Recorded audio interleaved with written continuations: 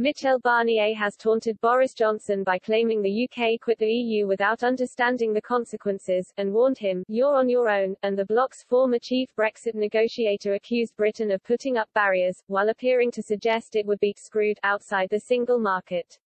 Mr. Barnier, who is widely tipped to be considering a tilt at the French presidency next year, made his controversial remarks during an appearance on Figaro Live yesterday, during which he discussed the implications of Britain leaving the EU.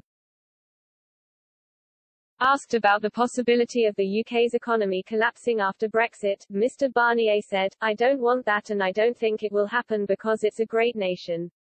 But they left the single market, without having fully understood all the consequences, so they created barriers. Instead of eliminating barriers, they created them. Now they are out and all goods coming from the UK have to be checked to protect European consumers and businesses." Mr. Barnier pointedly observed, "I think everything is going to be a little more difficult for them because they are no longer with us." Quote,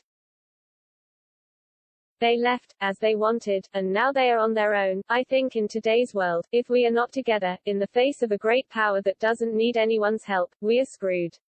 Mr. Barnier's remarks come after a separate interview which he gave to Euronews earlier this week, during which his book, The Great Illusion, Secret Brexit Diary, was on the agenda.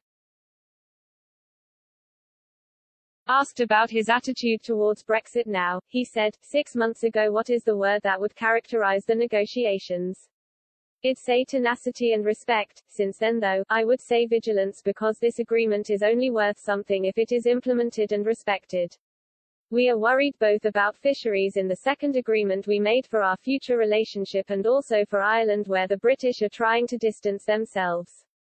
And he notably refused to mention either the current Prime Minister, or Brexit Minister Lord David Frost, when asked to offer an assessment of the people with who he had dealt during the talks.